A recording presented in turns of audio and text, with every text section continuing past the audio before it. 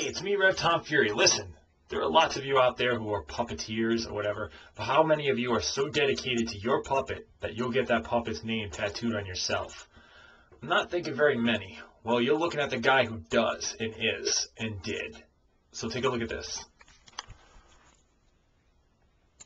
That there is my Gringo tattoo. Yeah, so from what I understand, the colors will all pop and such when it heals up. So this is just a start, by the way. It's going to be a full arm deal. Like up at the top near my shoulder, we're going to have a portrait done of the Gringo.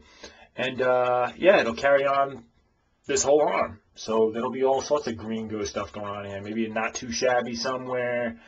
Who knows? We'll see what the future holds for this arm and the Gringo tattoo sleeve. So, dig that. Hope you dig it. If you don't, doesn't matter. It's on me, not you. So it doesn't really matter, does it? So, that's it. That's all we got. Later, Gators.